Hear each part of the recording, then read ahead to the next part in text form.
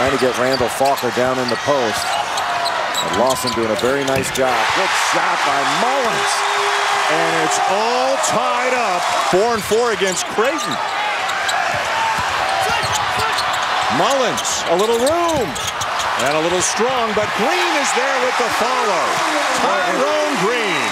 Today you got to bend your knees to play defense, fellas. Nobody's standing straight up. Well, you got to play like an athlete against this team.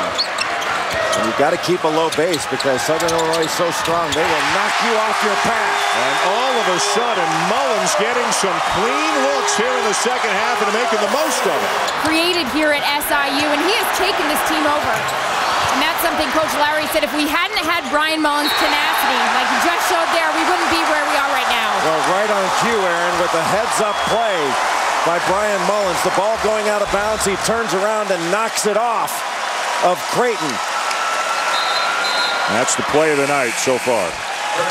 Well, and that, those are winning plays, Dan. Those are the kind of plays that don't show up in a box score, but that win you ball games.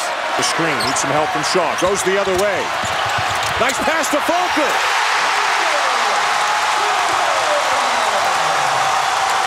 What a move going back to that left hand and delivering the pass.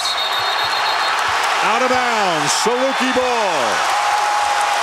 Well, this second half has been all about Bryan Mullins and his toughness. The toughness to step up and take big shots and to make winning plays. The crossover to the left hand and the delivery to Randall Faulker. He refused the ball screen and created the play. That's big time. There is no question who the best player in this game has been tonight, especially here in the second half. Bryan Mullins of SIU.